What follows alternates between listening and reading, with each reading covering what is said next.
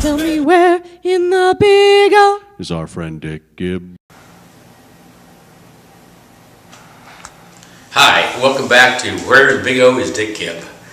Today we're talking about first-time home buyers, and time is running out. This should be airing on April 1st, and we have 30 days to get a contract written, and we need to close it by June 30th.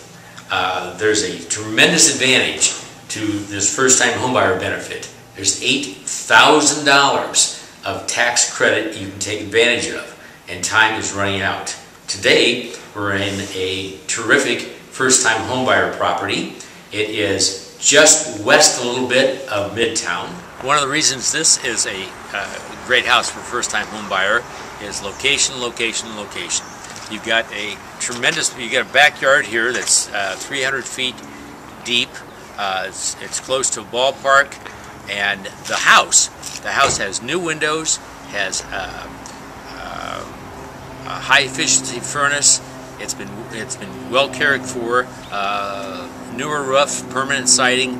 All the things that a first-time homebuyer should be looking for is being able to get in at the right price and without a lot of maintenance and worries about utilities and things like that. This is your final clue for Where in the Big O is Dick Gibb. It sits in a neighborhood that was close to Omaha's premier amusement park, and it's not Funplex. Where in the Big O Is our friend Dick Gibb. Tell me where in the Big O Is our friend Dick Gibb.